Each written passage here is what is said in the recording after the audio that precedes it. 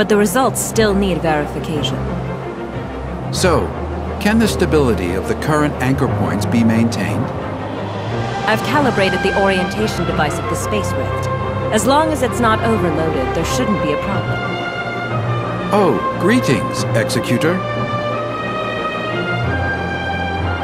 We have successfully opened the dimensional passage to the Vera region. A squad from the Executor Order has been dispatched to investigate. The Vera region was under the jurisdiction of Hykros District 7 back before the Cataclysm. A couple of years ago, Mook's squad went to re-establish contact with the area. Now, District 7 has expressed willingness to work with us. The mission this time is to ask you to act as Shirley's guardian as you accompany her to the Vera region. Shirley is keen to find any trace of her brother. You could save yourself a heap of trouble if the locals were willing to help. Ah, well, Shirley still isn't fully stable after all. We need someone we can trust to go with her. I know I really shouldn't trouble everyone with this, but I just worry about my brother so much. I heard through the grapevine that the Vera region is the home of the invasive creature called gray space entities. They're a serious threat to the local ecology and human safety.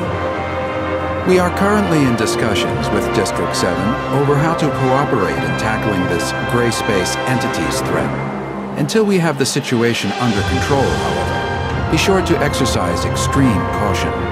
Dr. Claire has already calibrated the Space Rift parameters, so you and Shirley are good to go at will. The headquarters of District 7 is in a huge city known as Miroria. You should ask their Archon, Larson, for help. Making such a long-distance transmission is no easy task. You should prepare yourselves.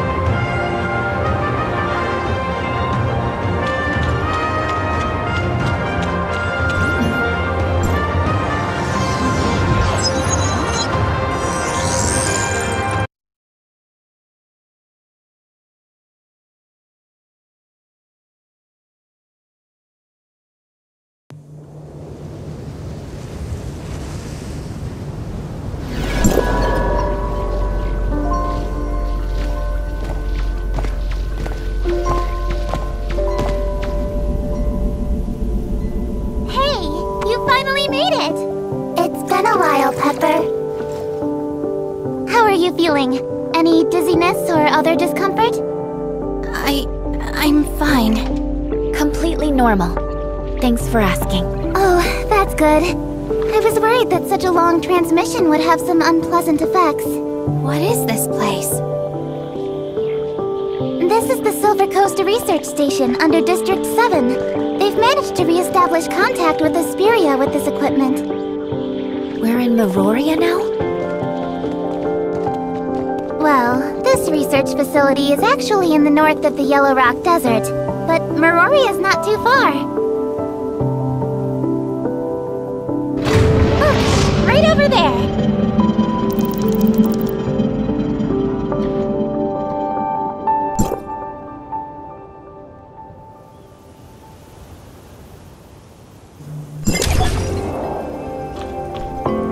I'm Eva, the director of the Silver Coast Research Station. On behalf of District 7, a warm welcome to you both. Archon Larson has been informed of your arrival, and you are free to travel to Miroria headquarters as you please. However, Technician Baru has detected a potential space-time fluctuation near the research station, which could possibly affect the whole area. To be on the safe side, I'd recommend remaining here until the fluctuations have resolved. I see. Any idea how long that might be? I'm afraid I can't give a clear answer to that right now, though Buru is actively collecting and analyzing the data. I'll be sure to let you know the second I have any further information.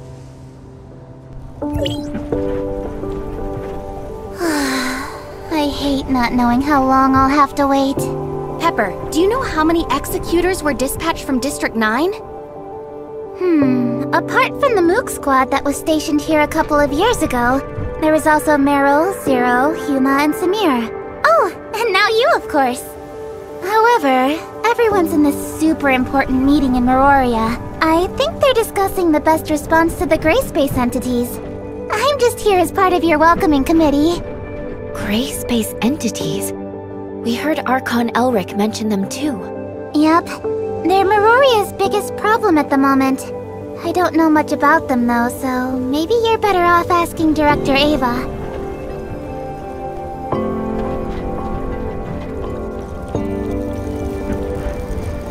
We have some questions, Director Eva. What can I do for you? Ask away, and I'll do my best to answer.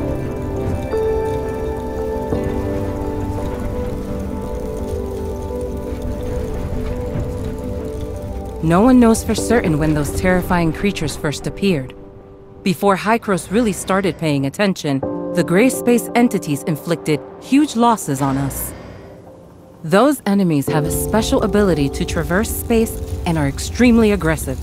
We had to abandon several of our strongholds on the surface, thanks to gray space entity attacks. 9 years ago, the Mioria Council decided to relocate all inhabitants of the Vera region to the main settlements of each area to help repel the gray space entity's menace. Our surface relocation plans, however, had to be put on hold. 5 years ago, the Department of Science and Technology initiated a research project on the gray space entity ecology, codenamed Listener. I'd suggest asking the project leader, Dr. Clive, for more details. The reason for this space-time fluctuation has not been confirmed, but Baru is analyzing all the relevant parameters. It could be an unfortunate side effect of the long-range transmission. Apart from that, a type of powerful gray space entity known as an abyssant has been found able to generate space-time fluctuations. While there have been no relevant eyewitnesses accounts near the facility, we must still prepare for the worst. No one knows for certain when those terrifying creatures first appeared. Before Hykros really started paying attention, the gray space entities inflicted huge losses on us. Those enemies have a special ability to traverse space and are extremely aggressive. We had to abandon several of our strongholds on the surface, thanks to gray space entity attacks. 9 years ago, the Mioria Council decided to relocate all inhabitants of the Vera region to the main settlements of each area to help repel the gray space entity's menace. Our surface relocation plans, however, had to be put on hold. 5 years ago, the Department of Science and Technology initiated a research project on the gray space entity ecology, codenamed Listener. I'd suggest asking the project leader, Dr. Clive, for more details. This is a scientific facility focused on researching omnium technology. Due to potential safety issues, it had to be located away from the densely populated Mioria headquarters. Recently, thanks to the gray space entity incursions growing out of control, we have become unable to guarantee the security of the facility. Larson is actively considering relocating key equipment and personnel back to headquarters. The Mook Squad brought us a lot of invaluable insights, and we know that District 9's Omnium tech research is light years ahead of us, so I'm excited for the possibility of future collaboration. Dr. Eva, we have a situation. The spatial fluctuations are greatly intensifying. It's a temporal anomaly caused by a powerful abyssant. This shouldn't be possible. Buru, report to HQ immediately and request support. I'm trying! The fluctuations are generating too much interference. We can't get a clear connection to headquarters. Keep trying. Security close blast doors. Power force fields. Activate security droid. Okay. What happened? The cause of this space-time fluctuation is a rare, powerful abyssant. Get ready for Gray Space Entity's assault. But at present, we are unable to contact HQ or request external assistance. If they launch an all-out assault, it would be catastrophic for us. We'll help fend them off. Follow me. System warning. Red alert. Red alert. All non-combatants, please go to the nearest safe zone and remain there until further notice. Look over there. The abyssant symbiosis! We have to hurry!